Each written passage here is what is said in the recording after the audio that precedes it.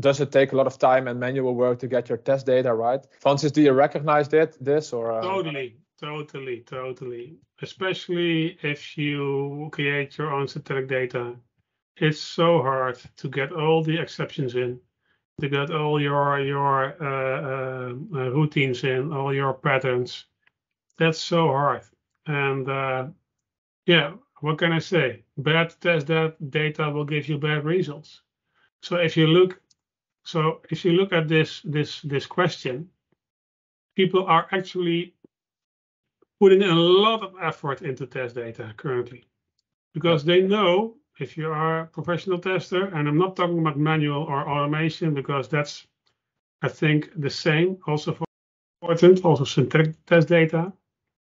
But they want to have their test data right, because they know if they have wrong test data or test data that's a little bit flaky, their results will be flaky.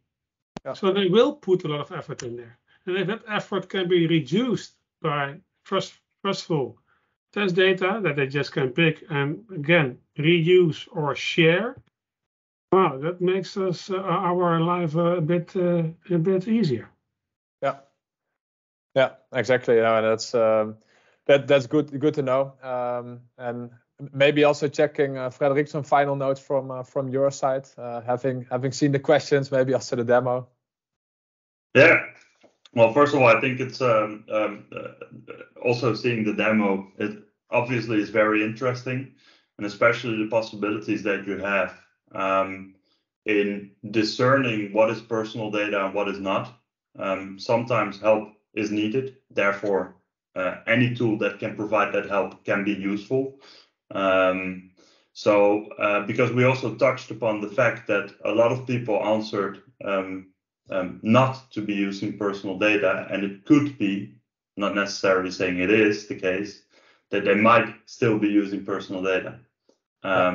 So it is interesting to see if that number might go up if they were using a tool that provided them with insight in this regard. Eventually, though, the end goal would be to not use personal data unless absolutely necessary, because of all the benefits. And I think it would be nice if more people knew about this.